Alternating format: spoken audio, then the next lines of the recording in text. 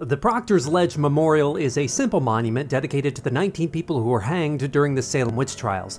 For centuries, historians believed that the executions of the accused took place at the summit of Gallows Hill. However, 17th century Salemites didn't list the exact site of the hangings, so for years, the exact spot where the hangings occurred remained a mystery. In 1921, a local historian, Sidney Purley, determined that the spot of the executions must have been near the base of the hill on Proctor's Ledge. So, considering his conclusion, the city purchased a part of that hill and called it Witch Memorial Land.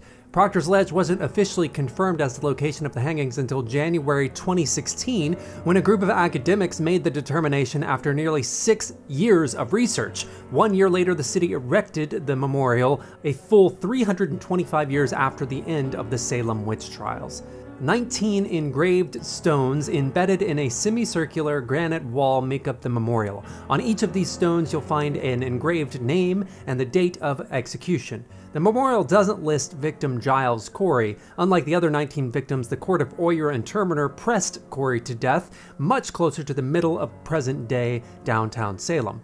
An oak tree in the center of the memorial reminds visitors of the endurance and dignity of the accused.